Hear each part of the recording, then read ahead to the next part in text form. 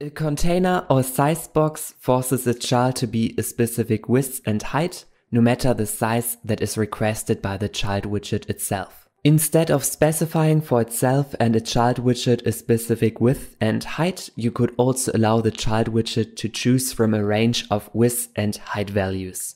In this case, the child widget tries to be bigger than the allowed maximum width and height values.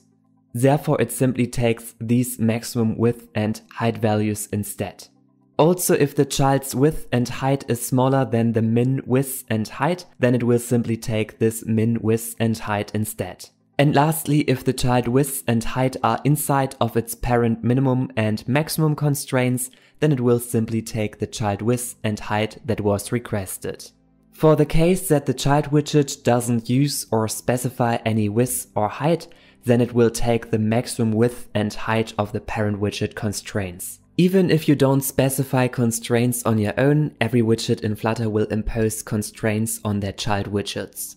In this case, the scaffold imposes the screen size as a constraint on a child. Since both minimum values are 0 for the width and for the height, these constraints are called loose constraints. In this case, the child widget has no width and height, therefore it will take the maximum width and height of its parent widget constraints.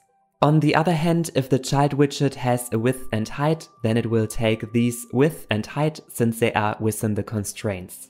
Also, other widgets such as the column impose constraints on its children. For the width, the column imposes loose constraints. And for the height, unbounded constraints, or also called infinite constraints. A constraint is unbounded if the max height is double infinity, or if the maximum width would be double infinity. If you use instead of a column a list view, then the only difference is that the list view imposes for the min width also the screen width.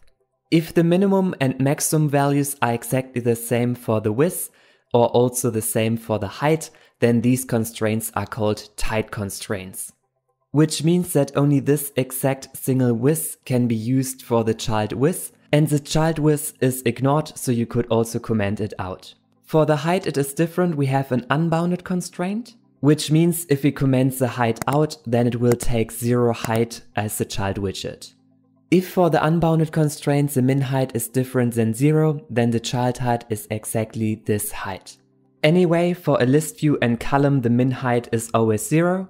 Therefore, it is always important to set the height for the child widgets within the list view or column widgets.